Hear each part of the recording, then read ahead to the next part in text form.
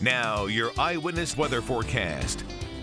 Hey there, thanks for joining us. We've got a lot of weather as we start the day on Tuesday, dealing with this winter storm as it moves through. Rain, snow, ice, all still possible as we go into Tuesday morning. Trying to bring a lot of it offshore as we go throughout the rest of the day, but it's still likely that you're going to see a few more snowflakes before it all wraps up heading into the afternoon. This system bringing most of that moisture out as you go into the rest of the day. Maybe some sunshine even coming back out in the afternoon on Tuesday, replacing it briefly with some high pressure. That'll mean a little less of the active weather for a short time heading into Wednesday.